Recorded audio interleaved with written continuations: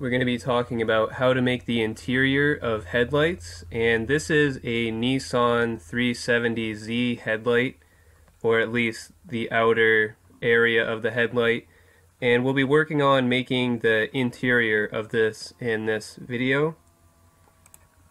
So the first thing we're going to make is we're going to make this headlight here. It has quite a bit of detail, and we're just going to get started with this. So we're going to go to our file. This starter file will be in the description. You can download it and then open it up and just start working from here. So we're going to go to a new layer, so we're just going to left click on a new layer. We're going to go to create and we're going to choose a circle. We're going to change the vertex count to 30 and press enter. We're going to tab into edit mode, do RX and then 90 and press enter. If you want to, you can scale this down a bit. We'll probably end up scaling it later anyway, so it's not too important what the actual size is at this point. Next, we're going to go to front view by pressing 1 on the number pad. We want to rotate this so we have a flat surface instead of having it come to a point at the z-axis. We want to have a flat surface here. So we have 30 vertices, and in order to rotate it, we're going to have to rotate it by 6 degrees. So we're going to do R then 6 and press enter. To get that value, you do 360 degrees divided by 30, and then you divide that in half to get 6. Next, we're going to take this and do E to extrude, right click to cancel and bring it out a bit. Then we're just going to scale it down some so it's like this. Then we're going to alt right click, we're going to do E to extrude, right click to cancel and bring it back to get our base shape here. Then we're going to do A twice, and we're going to do Control N to recalculate the normals. We're going to press 1 on the number pad, and we're going to make this into an array and a mirror. Instead of having to change all the areas here, we'll just end up changing a small area, and those changes will be reflected around the whole thing. So we're going to save 6 vertices. So we're going to save these 2, and then these 2, and these 2. So the middle 2 and then 2 on the sides. So we're going to do Z for wireframe, C for circle select, and make sure you get all the vertices in this area. You want to make sure you get all of them front to back. Then you can do Control I and delete and choose vertices. Then we're going to go to the Modifiers tab. You can just middle mouse click to move this left and right. Click on the wrench, add modifier array. Change the count to 6, turn off the relative option, turn on the object option, also turn on merge and first and last. Now we're going to tab into object mode. We're going to go to create and create an empty, so go to the bottom, choose empty, press 1 in the number pad and then do R60 and press enter.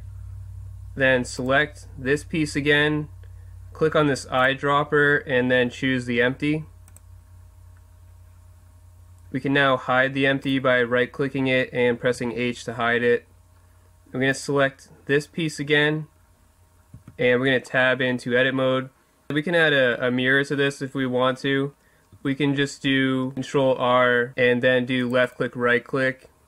To add the mirror modifier, first we're going to hide this. We're going to press H to hide. We're going to select the vertex on the left side, do Control L, then do delete and choose vertices. Now we're going to do Alt H to unhide that. We're going to add modifier and choose mirror. We're going to move it to the top by clicking this up arrow. That's going to put it above our array modifier. Then we're going to turn on clipping, and we're also going to turn on this option. In order to get these little fin type areas that are on the side, we're going to switch to face select, and we're going to select this face here. We're going to do E to extrude and right click to cancel. Then you can do Alt S and bring this out and just bring it out slightly. Then we're going to do Z for wireframe. There's an extra face here. We're going to select this face on the inside, press delete and choose faces.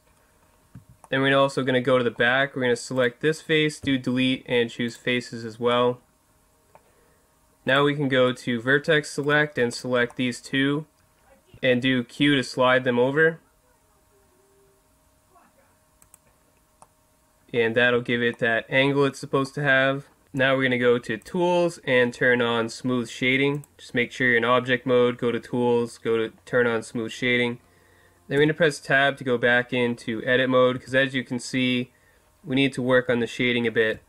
So we're going to press K for the knife cut tool, we're going to left click here, go down here, left click, go across to here, left click, and then go to the center and left click, then press Enter. We're going to Alt right click to get this edge loop. We're going to do Q to edge slide and then press E. Make sure the red dot is on the left side. This will just make sure it's even across the entire length here. If you don't have your hotkey set up, go to Mesh, Edges, go down to Edge Slide, right click on this. It'll say Add Shortcut. Just click on it, hover your mouse over this and press Q, and that'll automatically set Q as your hotkey for Edge Slide. Now that that's done, you can see this edge looks a bit nicer. We're going to need to make this edge look a bit nicer as well. There's more definition to this edge on the real thing as well. So we're going to do K for the knife cut tool, left click, go to the end, left click, press Enter, Alt right click, do Q to edge slide, press E again, press F if you need to. Make sure the red dot's on the bottom here, bring it close, and then left click. Then we're going to do Control R, left click, and drag this up. And then left click again. To get rid of this N-gon, we're going to select this vertex and press J to join. Lastly, we're going to do K for the knife cut tool. Left click here, go down to here, left click here, press Enter. Alt right click, Q, then E, then F if you need to. Bring it over, the red dot should be on this side. Then we're going to go down here, select these two and J to join them there. Now we're going to start working our way towards the center. To make this a little easier, we're going to apply our modifiers. So first we're going to apply the mirror modifier, and then we can get rid of this extra edge loop here. So we're going to apply this modifier in object mode. So just go to object mode and click apply. Then we're going to tab into edit mode. We're going to alt right click here and delete and dissolve edges. That edge was really only there for the mirror modifier to work. We don't actually need it at this point. So we're going to go back to object mode and then apply this modifier. And now it's all nice one mesh. So now we can alt right click on this. We can E to extrude, right click to cancel, S to scale this down. E to extrude, right click to cancel, and then bring this back. E to extrude, right click to cancel, S to scale this down. That should be fine, something like that should be good. E to extrude, right click to cancel, and then bring this back out again. This extra inner one, or this inner one we're working on right now, doesn't go out as far as this outer one, so you want it to be slightly inward in comparison to that outer one. Then we're going to do E to extrude, right click to cancel, S to scale this in slightly. Then E to extrude, right click to cancel, and bring it back. At this point, we're going to turn on vertex snapping, so left click here, change this to vertex. Grab it on the y-axis, hold control, and snap to this point. Next, we're going to go to create, and we're going to choose sphere. We're going to change the segments to 30 because that's the same number of segments that we used for our circle to begin with. Then we're going to do R, X, and 90 and press enter. And we're going to do S to scale this down. We're going to get rid of most of this sphere, so I'm going to alt right click here. We're going to do delete and choose vertices. Select one of these vertices over here, Control L, delete and choose vertices. Select the vertex here, Control L, S to scale this out. We're going to press 1 to go to front view. One of the things we have to do is rotate this again so that we'll have a flat part on the top. So we're going to do R6 and then press enter to rotate it by 6 degrees. And now everything should line up. So we're going to scale this out a bit, but not all the way to the end. Then we're going to alt right click here. We're going to shift D to duplicate, right click to cancel, and bring this forward slightly. Then we're going to do E to extrude, right click to cancel, 1 to go to front view again, S to scale this out slightly. Then we can do Control L and then E to extrude, right click to cancel, and bring this back slightly just to give this more depth here. And we don't need these interfaces, so we're going to press delete and choose faces to get rid of those. Then we're going to do A, select everything, and Control N to recalculate the normals. Once that's done, we can tab into object mode, go to tools, and turn on smooth shading. This sphere is sticking out quite a bit too much, so what we're going to do is select a face here and shift select a face here. Do Control L, so you should have this outer ring and this part as well. And then you can do S and Y to scale it on the Y axis and make it so that it's not having as much curvature here. And then we're just going to bring it back a bit. We're going to do 3 for side view and Z for wireframe. We actually want the front of this to not be sticking out past this area here. So we're going to bring this back a bit so it's just behind this part right here. Next, we're going to alt right click on this edge loop here. We're going to do Shift D to duplicate, right click to cancel, and we're going to bring this forward probably about to here. Should be fine. Then we're going to do Shift H to hide everything else. We're going to switch to edge select. We're going to select one of these edges like this. We're going to go to select and choose edge rings. That's going to get all the edges that are pointing in the direction that we want. Then we're going to do select and checker deselect, so we have every other edge selected. Now we're going to do Control B to do a bevel and do a small bevel. Something like that should be fine. And now what we want is the edge that's to the left of this point, and then we want to the left on each one of these. So we're going to have to do this manually. We're just going to select the edge that's on the left, hold Shift, and right click to select the rest of these edges that are on this side.